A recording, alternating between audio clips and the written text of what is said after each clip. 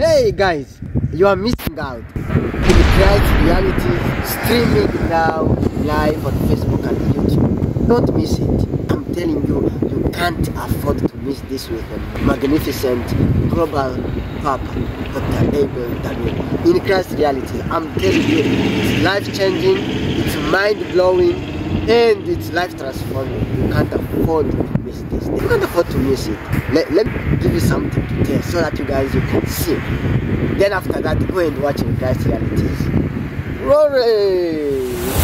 God is a spirit. Jesus said it. And to worship him, he has to be as a father. He changed the narratives from God to father, from temple and mountains to spirit. The Shaddai, the Shammah, the Sitkenu, the Adonai, the man. The Shaddai, the Shammah, the Sitkenu, the El Shaddai, the Adonai is the man. He has made that Jesus Lord. When Abraham saw his day, he saw Jireh, and Jireh is his son. Abraham saw my days, and he was glad. And the days that Abraham saw were the days of Jireh, who is a man. When Moses said, I am that I am, in that burning bush, he was talking about Jesus, the Yahweh.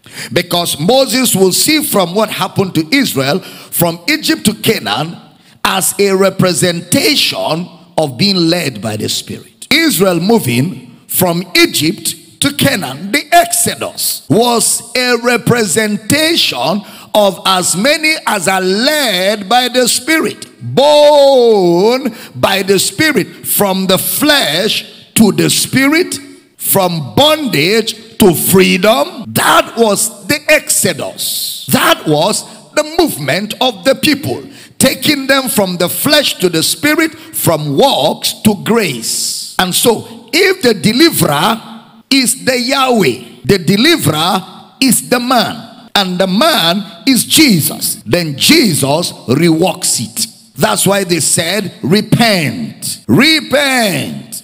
The Yahweh is a man.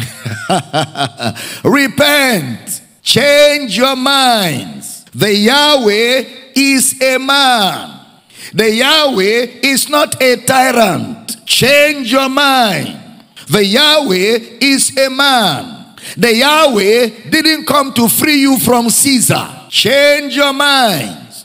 The Yahweh came to die in your place. The Yahweh didn't come to terrorize mankind. Change your mind. The Yahweh came on behalf of man as a man to die man's death. Change your mind. He's reworking their thinking. So here's Moses. Build a tabernacle. He does it for those guys who are stiff-necked. Then when he's leaving them with the figurative, he says, Lord, can I see your glory? Then God says, it will be in a rock. My glory will be in a rock. I am that rock. When you see me, then you will live. Then John writes, Logos Ginomai.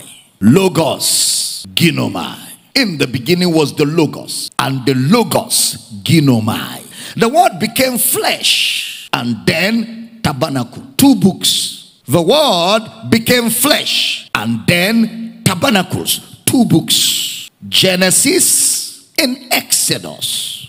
Once you don't get Genesis and Exodus, it will be difficult for you to understand the Bible. Genesis, God. Exodus, became a man and dwelt among us. Genesis and Exodus. God, man in his image. Exodus, he dwells in man. That's the summary of Genesis and Exodus. And Brother Paul writes it, know ye not that you are the temple of the Holy Spirit?